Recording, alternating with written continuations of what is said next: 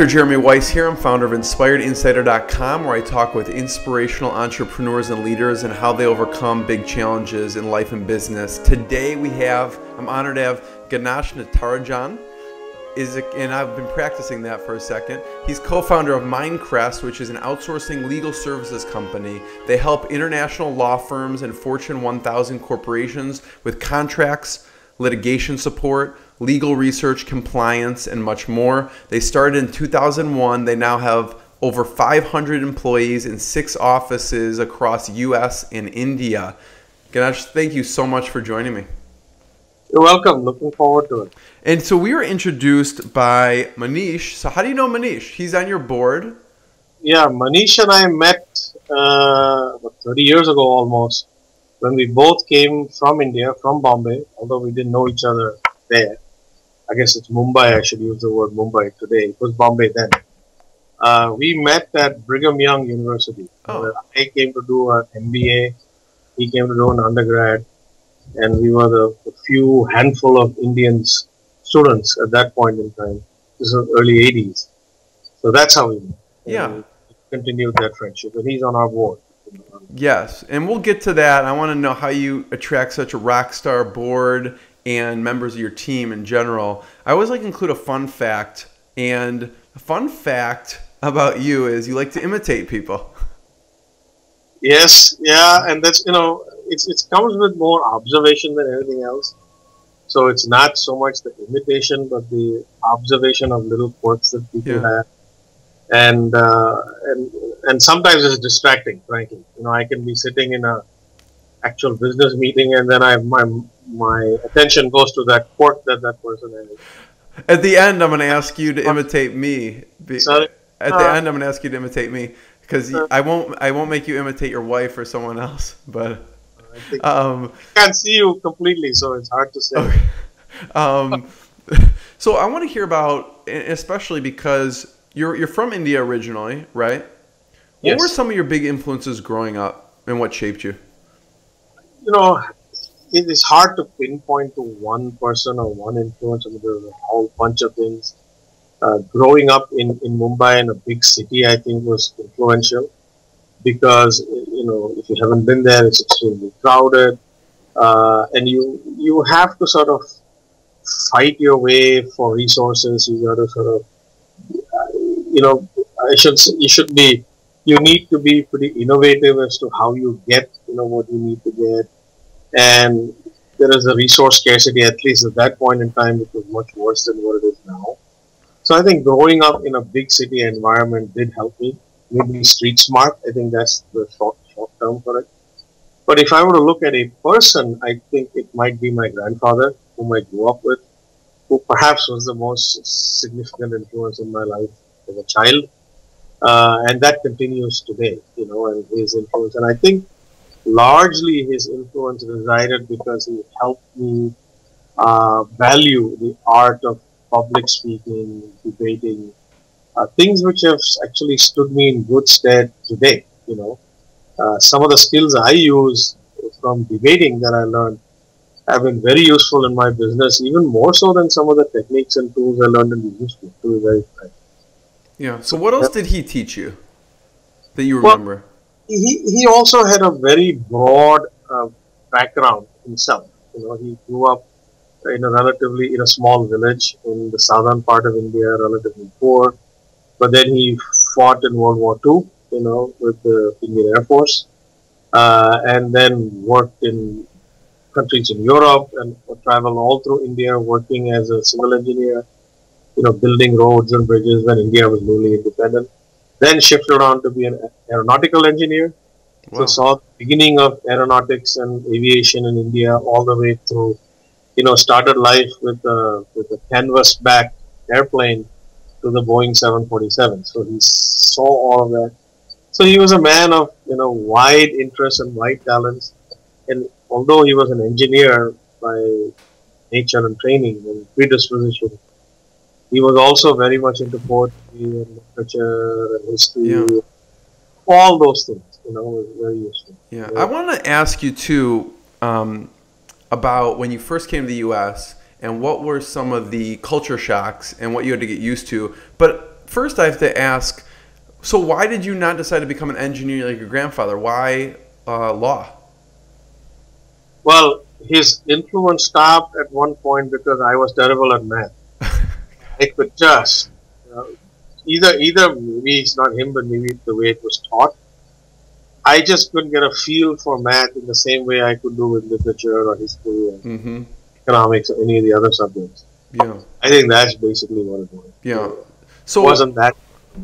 What was it like when you came to the U.S.? What was a culture shock? What did you have to adapt to?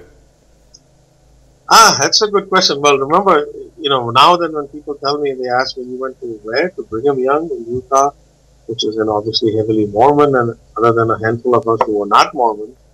Not only were we not Mormons, we were also from India, so there was a big difference. For me, the biggest shock was one of geography, more than anything. It was the wide open spaces in Utah that were mind-boggling to me. The mountains. I grew up in the inner city of Mumbai, which is just a concrete jungle. And I had never actually seen anything like this until I showed up there.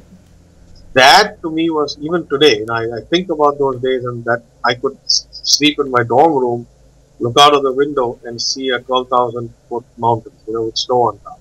Never seen that before. And it still jars me. I go there from time to time. I'm actively involved with the school. And it's still, that to me was the biggest change.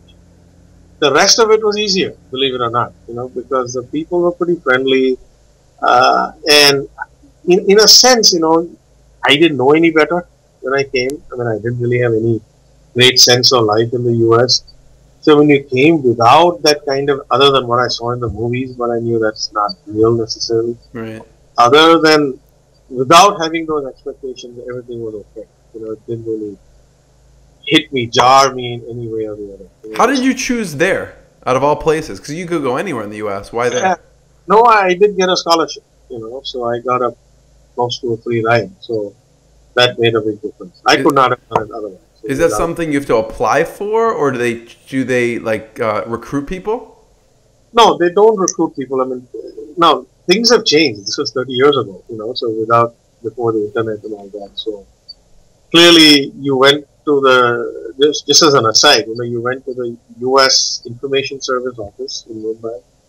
They had stacks of these college brochures on a wall, and you pulled out these things and you went through them without any rhyme or reason. I don't know why. I didn't know why I was doing it. I just went through it, and frankly, I picked some of those ones based on how good those brochures looked and the pictures on these. How good what was? The brochures looked. Oh, yeah. The pictures. So I remember opening the BYU one, and they had a full, like a two-sided spread of the mountain, and the mountains. And I go, wow, this is a beautiful place. So yeah.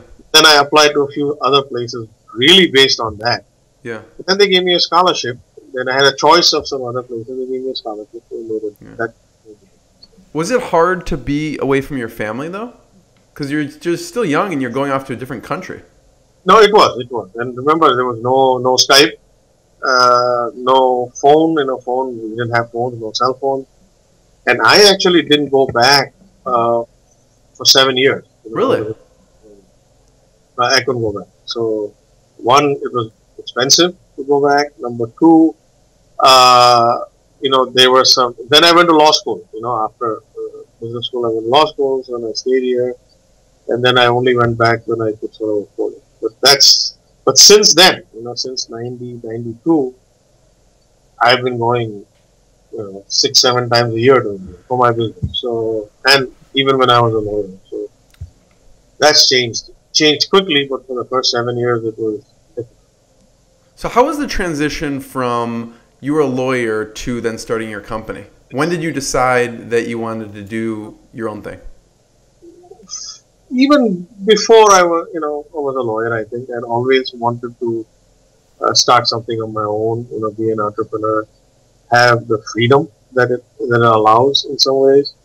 And then how this started was, I was with the law firm and I built an India practice for them. So I was doing a lot of deals in India. I was a transactional lawyer. And around the time, this coincided with India opening up its economy in 91. So allowing a lot of foreign investment to come to India. So a lot of my clients were US companies who were going to India for varieties of reasons. So we did lots of deals. And around the year 2000, we saw a lot of Indian companies come to the US to serve that Y2K problems, so software companies, largely.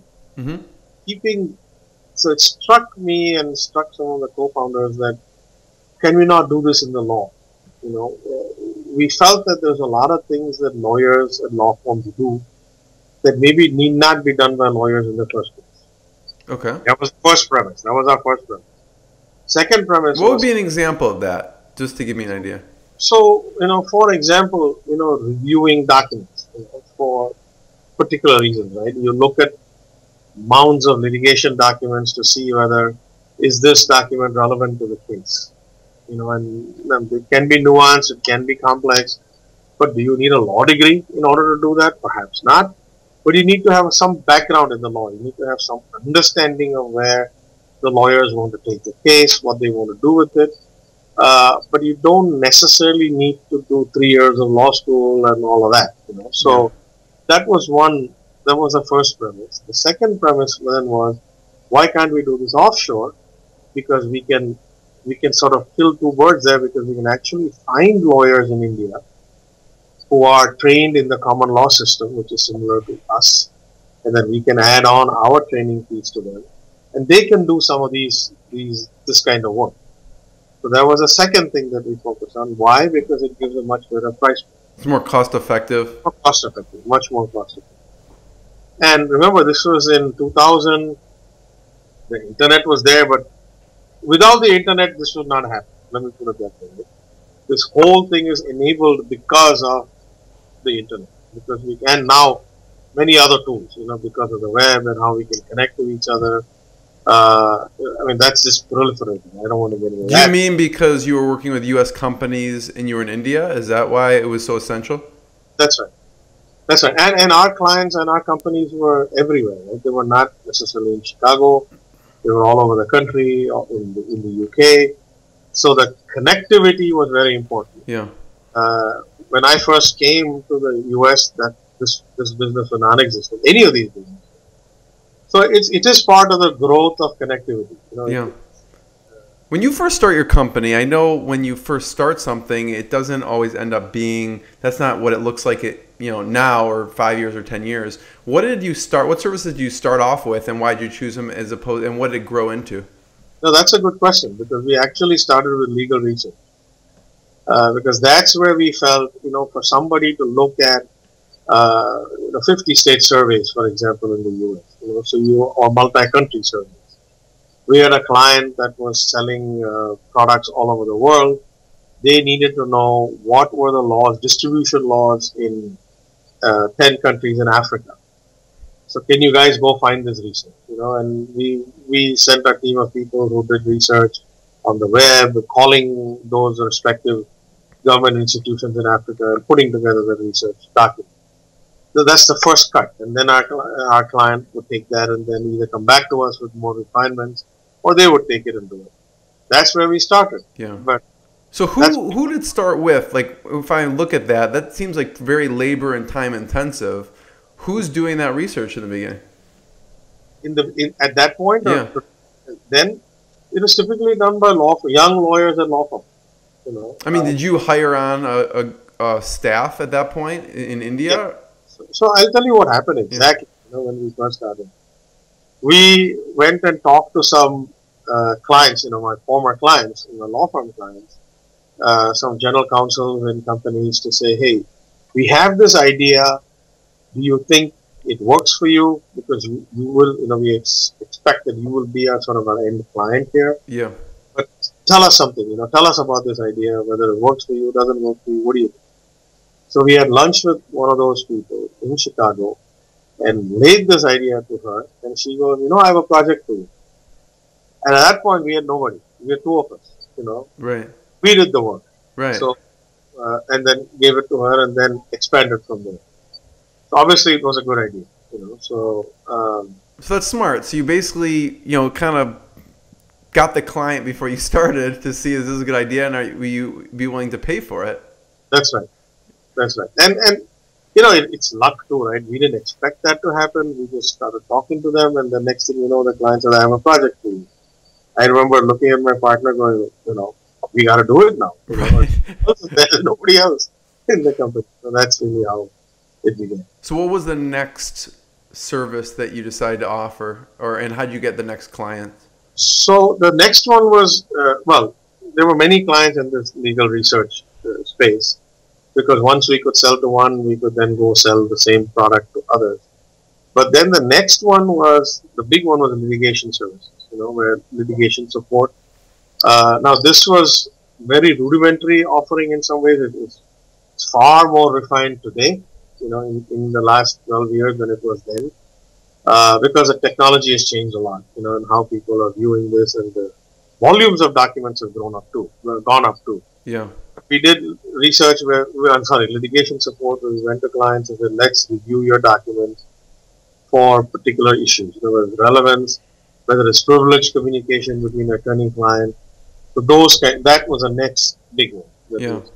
And then branched off into other things, subsequently. How did you make that jump, though? Because you're probably doing really well as a lawyer, and then when you start your own business, you probably have assistants and people helping, and now you're just doing everything, and you're not, probably making the same salary as you did before. How did you decide to make that jump?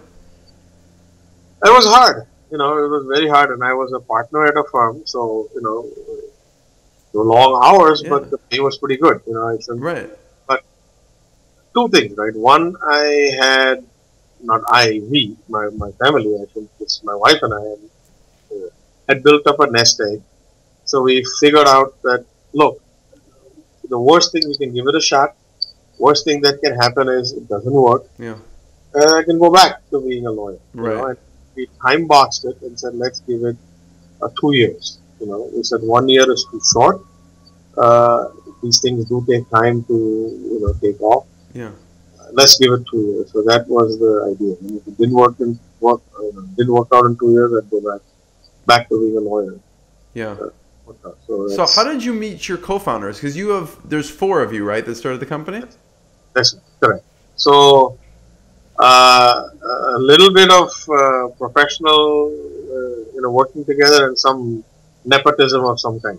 So I'll start with the first. George Heffernan. He and I worked together at my law firm, where I worked, and he helped me a lot on the Indian deals. So in our long plane trips back and forth to India, we kept talking about these ideas, talking about these concepts. Yeah. We came across a lot of entrepreneurial companies in our legal work and liked what they did, and felt that, so that's how we.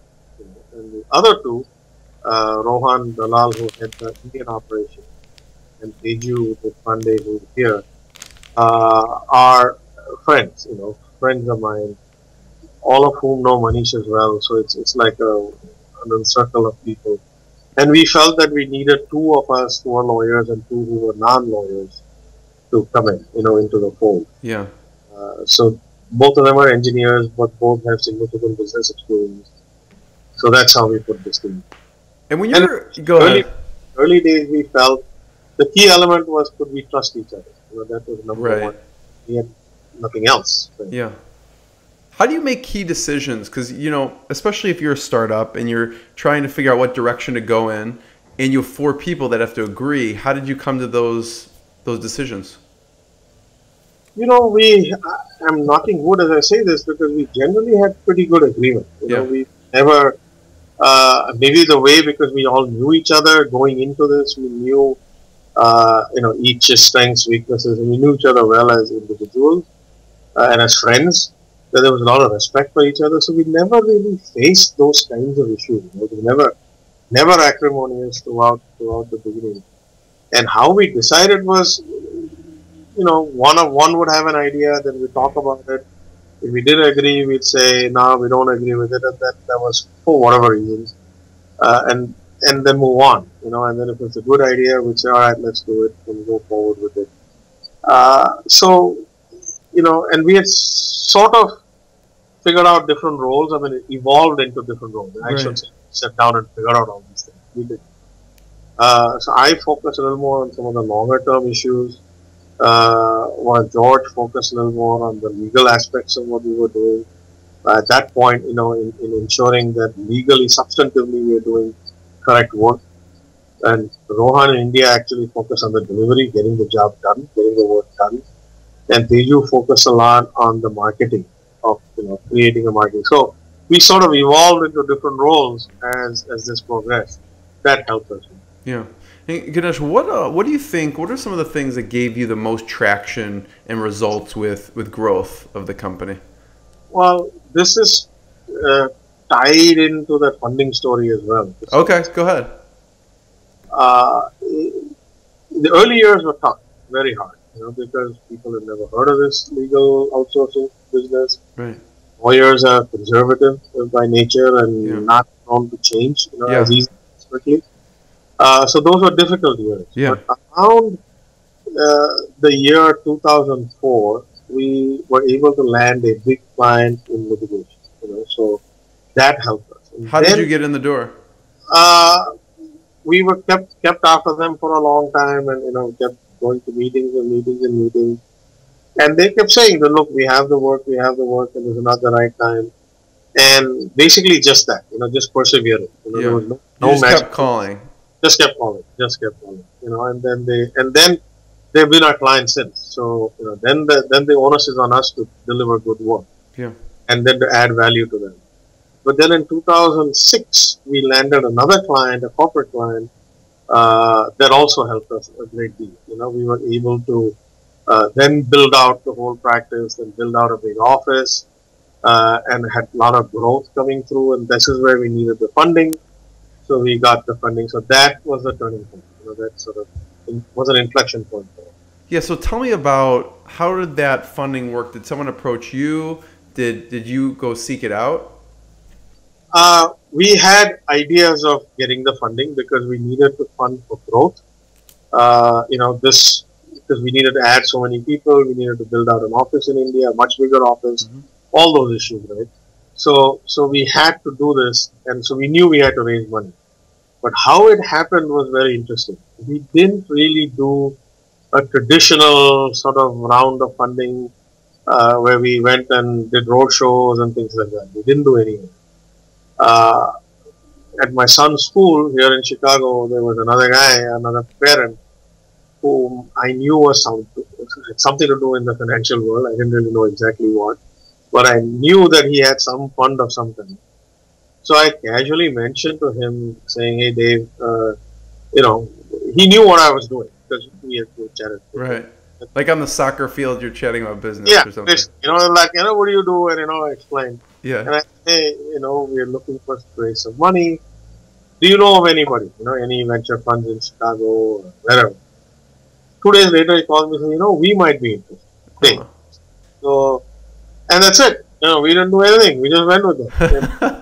Very good partnership. So the team has you to thank, because in my research, I read Talent Asset Management in 2006. You actually raised $4 million in funding. Yes. So we raised $4 million, and they are a minority investor, and it's been a very, very good partnership for us. Yeah.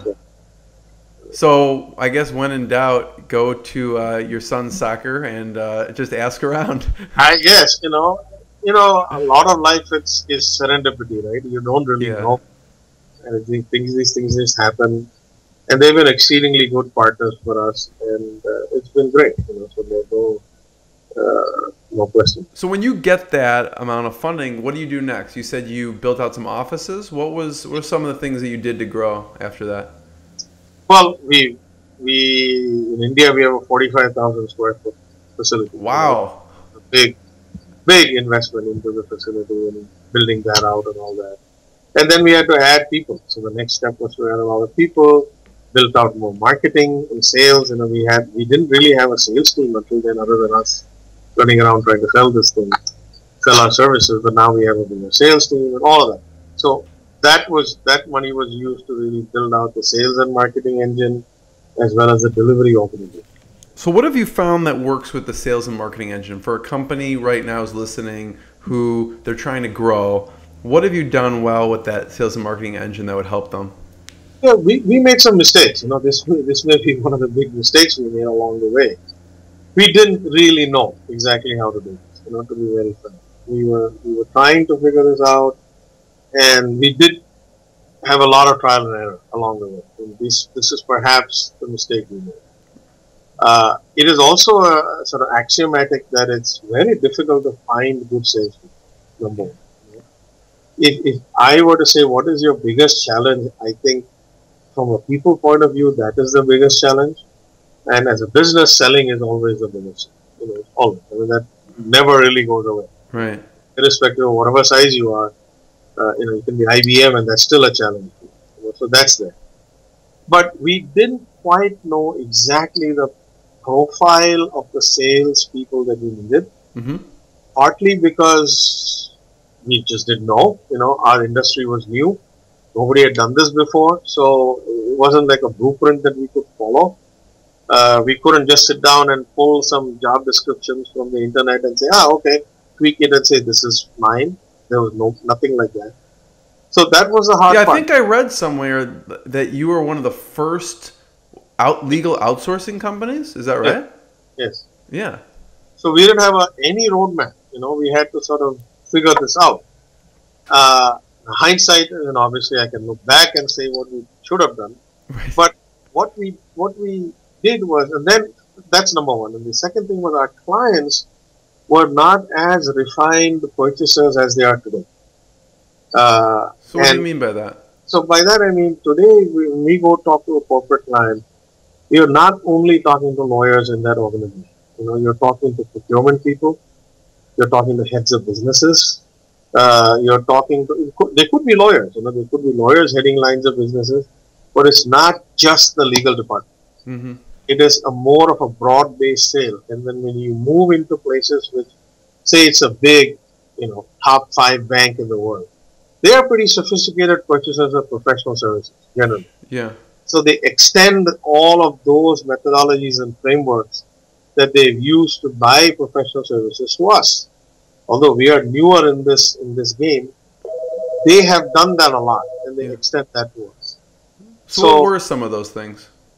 So, for example, now we do a lot of work through RFPs and RFIs. That's how we get a lot of our work. It's through request for proposal, request for information, and there's a whole procurement group, arm of people that come into play who have their own methodology of how they go through the RFI, what information do we need to show them, what information do we need to give them, how many rounds that we have to go through with them, how do we show up for each round.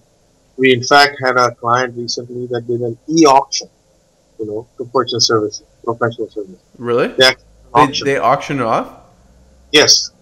It's a reverse auction. So you got to bid down. You don't bid up like a normal auction. Oh, I see. But it's an auction. It's on the web. It's on, everybody's on, and you got to be quick. You got to be bidding, through this process. Now that was the end result. They vetted us through a lot of steps we had to go through before we ended up in the e-auction. Yeah. But that would never have happened. That never happened when we first started. This kind of stuff never existed. Yeah. So there's a whole different way in which we sell today than we first started. We have an inside sales team that actually calls and sets up appointments for our business development people. Our business development people in the early days were just purely sales guys who would sell projects. Now we have experienced people, seasoned guys who are selling relationships. Yeah. That's a big shift we've made. Yeah. We don't sell projects anymore. Yeah. It's selling a relationship. So it's very systemized.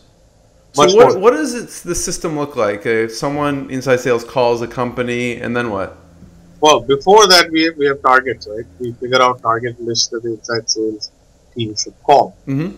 And that's based on each line of business, and over the years we know where the work is.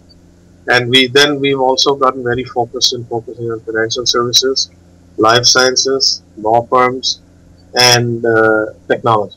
That's sort of our 4 focus areas.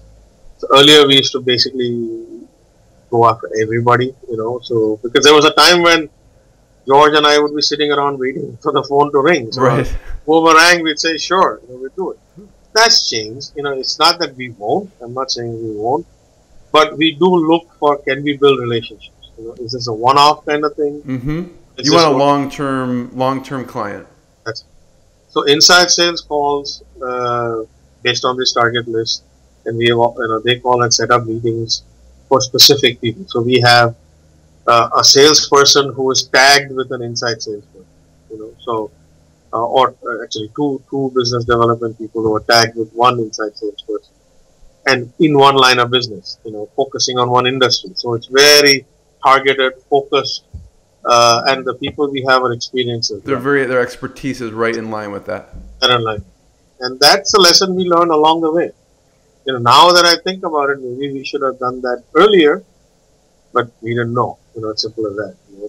Sometimes we make, most of the time, we make mistakes because you just don't know. So, right. Do they have the authority then at that point, once those people go in to talk with the client, do they have the authority to kind of come negotiate with what the price is, or do they have to go back to someone senior to say, this is what the client wants, within the parameters that they're given, yes, they can, but if it's outside of those parameters, then they have to come and talk to our CFO or somebody, so. But then they also, they go in, but when they go in, remember, it's multiple presentations we have to make. So our operations and delivery guys tag along at some point, because at some level, you go in and you say, this is the wonderful things Mindcrest can do for you. But then the client goes, all right, that's all great, but bring me the person who's actually going to do it. Because I know you, sales guy, you're going to tell me all these things. Right. You, CEO, you're going to come and give me the big song and dance, and you will disappear tomorrow. Who's going to do the work? Bring them in front of me. So there's a whole process to it, how we do which. Yeah. And I ask these questions, Ganesh, is like business people, I'm listening, I'm leaning in, I'm listening very carefully. For people who don't care about business, this is probably boring them. But I feel like these systems are like so essential to business and success. So that's why I ask kind of these real detailed questions. No, it's a good question, because again, I say this might be the biggest mistake we made, which is perhaps we should have done this earlier in the cycle, but or maybe we should have gotten help from somebody. Yeah. That's the other lesson I've learned is, there are people out there who can say, look, from my experience, this is how it works in professional services, guys. I know your industry is new, but it's not, it's not that, the lessons learned from other industries are applicable to us, other services are applicable to us, and maybe we should have done that earlier, but all that sense. So. And you have, the other thing that comes to mind, and I want to find out where the name came from, Mindcrest. Yeah. But you have 6 offices, over 500 employees. What are some of the processes you use for finding, hiring, and training great people? Because that's some people have a hard time doing that for 1 employee or 2, and you have over 500. Yeah, it's a holistic process. First of all, you really cannot look at some level. At some level, you have to look at the whole thing, right? Right from the recruiting, how do you bring people through the door, all the way through how do you develop their careers. And you got to look at the entire spectrum. Or at least I and our senior management team looks at it that way. Right. So there are different things we do though, because how we recruit from law schools as well as experienced people. In the US, we tend to go after experienced people because that's what we need here. Yeah. Because the kind of work we do in the US is more expertise driven, so we go after experienced people. Mm-hmm. In India, it's more the law school recruits that we get. And over the years, we've developed our own testing tools, our own tests that we provide our people. We have a whole interviewing mechanism that we do. Mm-hmm. In the US, we also, and in India, we use some recruiting firms and headhunters to funnel people to us. Mm-hmm. Because again, this is a function of size as well. We just couldn't afford to do all this in the beginning. So but today we have a full professionally staffed HR team with help from outside resources that does all. Yeah, but it didn't start like that.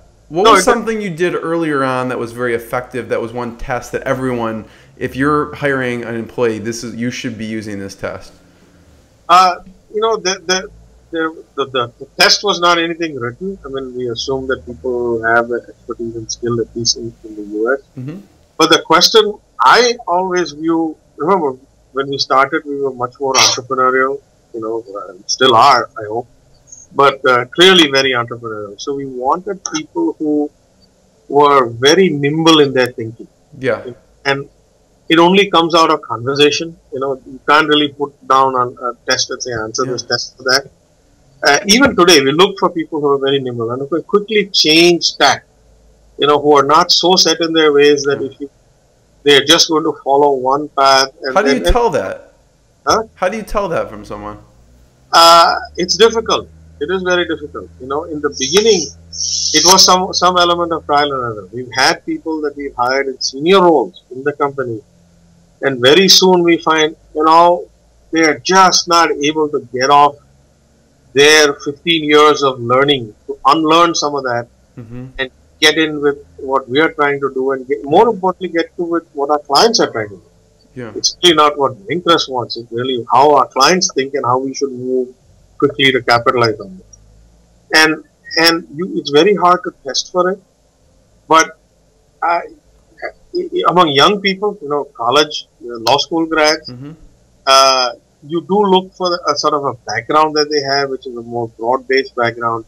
What successes have they had in different things that they've done? It need not be resounding successes. It could also be failures. You know, it could be people who've tried something or the other, even if it's you know, something like singing. You know, I don't care what it is. People who have the desire to try different things, even if they fail, that's fine.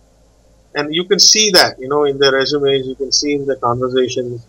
Or are they people who had stellar grades, have done wonderfully in school, but they just can't think themselves out of a box? You know? That's the for me, that is very important. Yeah.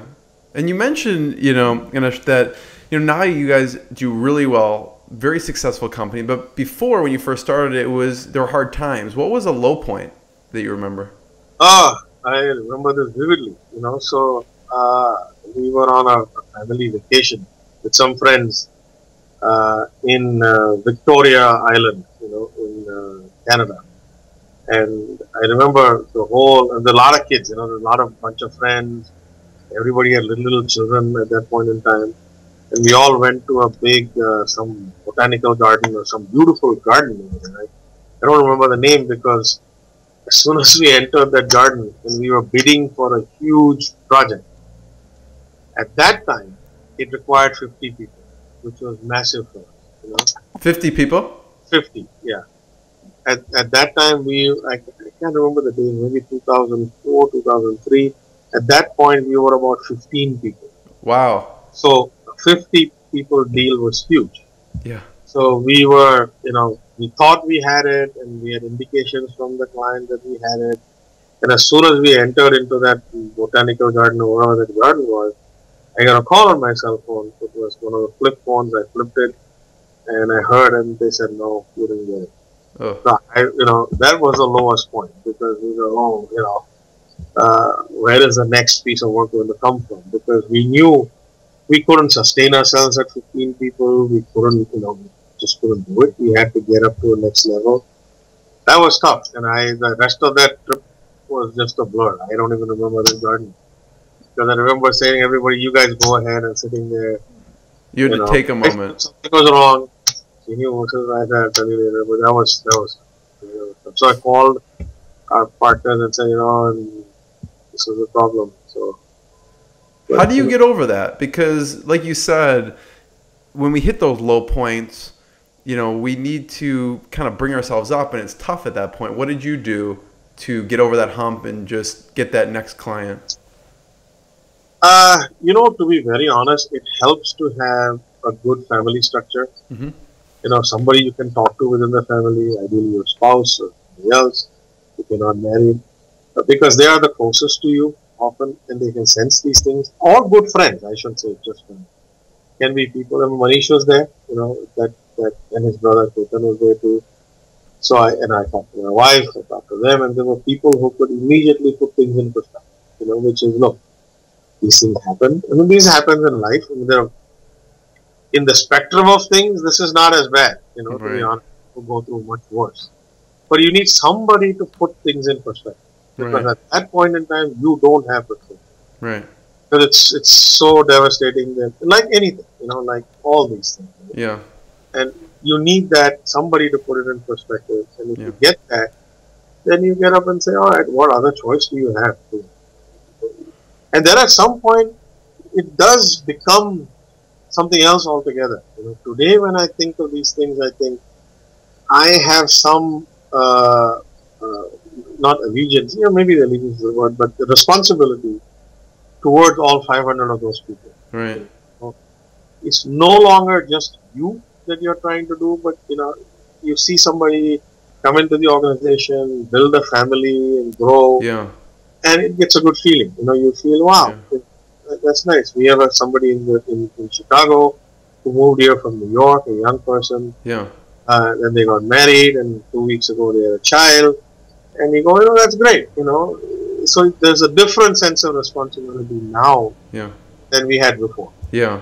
That gives you that greater purpose, and you have to push through because you have to support all these families and people. So that goes on, you said it's really important to have people, a support system. Who are some of your mentors and some of the best advice they've given you? Other than my dad and my grandfather and close family, my mother's spouse, they've all been there throughout the whole thing. But other than that, I do have a few people that I lean on for different things. It's not like it's all one. Because, Ketan and Manish have been very helpful in helping me understand the ups and downs of being an entrepreneur. Mm-hmm. They also went through some difficult times. It wasn't easy for them. And I was involved in their company right from the beginning. So I've seen that with them and how they've gone through that. And so they've been good guides in saying, look, at the end of the day, it is what it is. You can only worry about these things so much, and you have to let go at some point. Yeah. So they've been good mentors. And then I've had, in the board, one of the guys on our board has been a very good mentor for me. So we have lots of conversations. Yeah. What advice has he given you? He's a finance guy, so this, I should say despite being a finance guy, but obviously, numbers are important to him and achieving targets are important to him.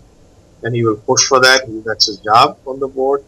But he comes from a broader perspective. He takes a seat that, look, we got to try everything to hit these numbers, but, if it doesn't happen, let's figure something else out. Yeah. So it's the perspective, all a question of getting the right perspective. And then I have another guy who helps me out on the sales side, because he's written books, he's a sales guru, he's written books on sales. Some of the stuff he tells me doesn't necessarily work for us. But I wish I had known him earlier, as I said. He's one guy I wish I had known earlier. Which one? Which one? The sales guy. How to put together a sales team. Because he's been informally talking about the professional services sales. Mm-hmm. He doesn't come from the legal background at all. Who is that on your board? You're talking? No, he's not on the board. Oh, he's not on the board. So, just a friend. Yeah. And that was the next question I was thinking about when I was looking through your site. I'm like, wow, like you have a rockstar group of board of directors. How did you attract them and get them on board? I see how you attracted a few of them. Two of you, are founders of the company, and then Manish. What about the other two? How did you attract those? One is somebody from Talent, from the investment group. And the other person was somebody who was very senior, who had a lot of experience in outsourcing, in sort of a large transformative outsourcing. Then he worked, he had lots of careers actually, but his last was helping do all the fleet management for companies, so all of the cars, travel and fleet management. So complete outsourced travel. So we thought he would be a good guy to guide us through this. And he is a generation older, so we felt that we needed somebody with more gray hair. And I have enough now. But more. You don't have that much right now. That's because I was looking through those. I think you're talking about Walter, Yeah, and I was looking through. I'm like, he was head of Yoplait, the actual yogurt. yes, he introduced Yoplait to the U.S. So, That's so. How did you get in connection with him? through Bill and some other people I know, so friends of mine that got connected to him, and he did something innovative, right? Because his background, he was with Sara Lee, he's one of the top executives. He's been in the food business for a long time. And with Yoplait, if you remember, Yoplait had that upside down cup. Most cups go this way, and Yoplait had this kind of thing. Right. Inverted triangle in some ways, That was their claim to fame because it looked very different from every other yogurt flavor cup. Mm-hmm. So, and he did something that was totally new, which nobody had done before, I guess. And French yogurt, stuff like that. So I don't know if it was actually French. His name sounds French. I'm not sure. But, and then he moved on to different careers. So he's been the wise man. Yeah. So what good advice has he given you throughout the years? To be focused. Do not lose focus. Because there are lots of things that a lot of people want you to do. You walk into a client and they will raise, hey, can you do this for me or that for me? Don't get sucked in. If it doesn't fit exactly with our plan and what you want to do, you're better off walking away from it. And that is constantly reminded. It takes a lot of discipline. It's not easy, especially with the sales team. It's not easy because they'd rather do anything, because that's the nature of the sales guy to sort of build wherever they can get business. The hard part is to say no. Not something. It's hard to say that because especially when you go through all this work to get the business and they want you to do extra stuff. So how do you decide where the gray area is, where you say no or you do what they want? It's almost a gut check for us. Number one. First is we look at does this fall within our skill set across the company. You could probably make an argument for we could figure this out. Yeah. So then the question is, that's where the gut check comes in, which is how well can we figure this out, and what kind of product or service that can we deliver where we can say we can deliver to 100% quality. Mm-hmm. Where we have no reputational loss. And if there is a doubt there, our feeling is maybe we shouldn't do it. Now, unless we add to the team, we bring in that expertise from somewhere. Right, I see. If we don't have it, either you can say no or you bring it from somewhere. Yeah. Then there's the next level of decision making that goes through. But Walter is very good at saying, stick to it. Stick to your focus. Don't get sidetracked with all these things. You'll get in a lot of trouble there. So Ganesh, what's one of your best pieces of advice for someone who wants to grow their organization? To me, ultimately, it all boils down to people. It's the team more than anything else. The ideas are great. People have great ideas. You won't even be an entrepreneur if you don't have great ideas. You can sit in a lot of entrepreneurs and every day ideas come to. So idea is not the issue, but you need the team to execute. You need the team. Ultimately, it's a question of execution. Yeah. And a team that you can trust completely, where you can actually have robust discussions, but at the end of the day, agree on. And I think that is really what it boils down. And that's not easy. So what have you found that helps lead people to execute? Because that is not easy. Yeah, I mean, actually finding the right team is not easy also, but today the execution becomes a little bit easier because we're much bigger, and we have people with very specific roles, right, who are tasked with very specific things that they have to execute. Actually, it's easier in that sense. Maybe it is even harder if you grow into a huge company, because it's much amorphous in that way. But in a day in and day out sense, it's actually easier for us now than it was earlier, because although we wear multiple hats at the lower levels of the organization, there are very specific plans, targets, objectives that people have, the goals people have to reach. So it becomes a little bit easier. The early stage is harder because That's where the focus comes in to Yeah. execute. If you don't have focus, you cannot execute. Yeah. Because you're running in 15 different directions all the time. What was the growth like? You know, you went from 4 people, and then how did it jump up? So in 2005, 2006, we would have been about, about 100 people. We jumped like 4, 15, 20, 30, then 200. And then ramped up from there, steadily grew to today, to 500 or so. What was that number that it just jumped the biggest? I think we jumped from about 25 to 100. If I'm not. Oh, wow. So that was a big. Do you find that to be, looking and talking to your mentors and other people, is that typical when you hit a certain inflection point, it tends to jump at that point, or is everyone different? No, it tends to. I think in the course of a company, it is almost like a step function. You sort of grow steadily, then you jump. You sort of grow steadily, then you jump. So Yeah. it's. I think it's never. I mean, if you're lucky to have steady hockey stick kind of growth, but it doesn't happen because there are changes in the marketplace that take place. So a recession happened for us. Right. Yeah. So how did that affect you? It flattened everything. We grew a little, but we kept growing, but it wasn't the kind of growth we had before, or the growth we see now.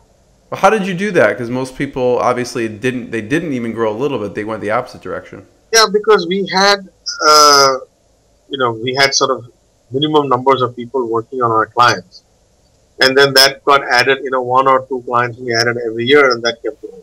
So You're kind of diversified a little bit. That's right, diversified a little bit, and that helped. But clearly, people were not stopped making all decisions regarding investment once the recession. So how did you come up with the name Mindcrest? Wow, we actually originally wanted to create a knowledge management company with a big portal that would have all soft and hard knowledge in a corporation put into the portal that people could use. And we try to say to law firms that, if you have a memo on a particular subject, you don't have to reinvent that memo every time. It's all in the system. So we had the idea of mind, in our mind. Right. And then the crest is sort of the knowledge cresting, the height of that knowledge. So we kept it there. So that's basically it. I thought you were going to say when you were in Brigham Young, you looked out the window and you saw this big mountain or something, and then it became Mindcrest. No, that too. But it is similar in concept. And then if you notice that eye, which we have, it's like a little flame, that our logo. That actually denotes, in India, it denotes that the tika that people wear on their foreheads, which is the inner eye. It's not the looking eye, but the inward looking eye, which is also a font of knowledge. So it is all of that. I like that. So what are some of your daily rituals that make you productive? Obviously, you're running a huge organization. What do you do that we should also be doing that, kind of keeps you on track during your day, makes you productive? Well, I don't know if this is good or bad, but I'm heavily scheduled. Yeah. So I think I resisted this for a long time because it's not my nature to be, stuck to a schedule every day, because that's not where I came from. I think most entrepreneurs have difficulty with this kind of stuff. Right. You are an entrepreneur because you want the freedom. Right. But I think that helps a lot, and I've learned it along the way. I have resisted, made my displeasure known, but it's harder and harder to do that. But that helps because you have a day, and then I do sort of allow myself some time to think, which is actually a rarer and rarer commodity. I find that to be one of the difficult things to accomplish, but I do think it's important. Like a meditation, or just sitting there and thinking? Yeah, just, actually even with a pad and a pen, just to write some of the thoughts that you have about the business, about broader, bigger issues that we need to think about. Even if you put it away, and then look at it later on, I think it's a useful exercise to go through. That's, 2 things I would say. And then I travel a lot. for work and meeting clients. Maybe it's one thing I do which I don't see many others doing these days. I don't do anything on plane. I actually don't do any work. I try to use that to rejuvenate or even think through some of these things as opposed to actually doing anything. On my long trips to India, I purposely don't do it. Maybe I should say this, but I don't do it. I try not to do any work unless it's urgent. What's built in your schedule that we should also be doing, that you're heavily scheduled with? Is there something is there a certain time of day, like before you go to bed, that you do the thinking or you're writing on your pad? I'm just thinking, what should I be doing that's in your habits? One thing that's helpful to me, which is sort of unrelated to my work, is reading. I do read a lot. Every day, before going to bed. I may not jot down anything, but I do read. So what are some of your favorite books?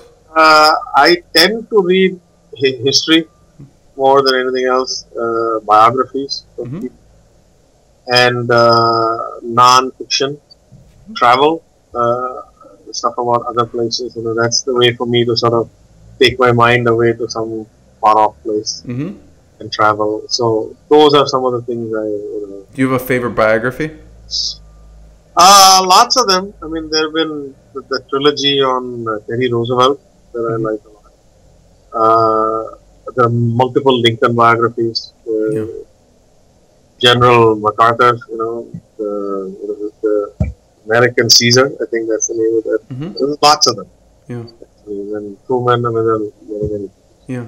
Ganesh, I have one last question. I appreciate your time, but before I ask it, I want you to tell people a little bit about where they can find Mindcrest, what's going on now, what's new and exciting. Sure. We are, www.mindcrest.com, as it says. We are actually opening a much bigger office in New York, May 1st, so Congrats. That should be a good thing. And we are right by Trinity Church. Going back to history, that's where Alexander Hamilton was buried. So right facing that church in New York City, downtown New York. Wow. And we are actually, hiring quite a bit, in the U.S. particularly. So where are the offices, for people who don't know, where are the offices in the U.S.? So Chicago, New York, D.C., San Francisco, and then in India, in Pune, and Mumbai. So those are the cities. And then we are hiring people right now for experienced people in business development, account management, executive roles. So you'll see that in different forums. It'll appear. So we are growing, So that's great. % growth every year, so that's a good thing. And we are expanding our presence in the US as well. So, and Salt Lake City is another area. Forgot about Salt Lake City. That's exciting. Delivery center in Salt Lake City. Going back to my roots of your Brigham Young days. So my last question, Ganesh, for you is, we talked about some of the challenges, the low points. What's a proud moment after going through all this journey? It's a sort of a strange one, but maybe a few years ago I was in India in an Indian office, and we had an employee come and say, "Hey, I'm going on vacation." She was one of our early employees in my company. So I started chatting with her. "Where are you going?" And she was going to someplace, And I said, "Oh, great." And she said, "How are you getting there?" She goes, "I'm flying." So I thought, "Oh, nothing about it." And she looked at me and goes, "This is my first time in a plane." Wow. So excited. I felt very proud that, the fact that she worked for us and now she could afford to do something like that, which I take for granted, often. Right. It's pretty proud, and there are many stories, individual stories that make you feel proud. What about on a selfish standpoint? What have you been able to do, or because of this company, that you put your sweat and blood into? Well, travel is one thing I have been able to do. Speaking in the same vein, because I do travel a lot, and I do try to take some time wherever I go to look at one thing. Even if it's one day at some place, I'll try to figure out, catch a play, see a museum, even just walking around, something, in whichever city I go to. That's something I do.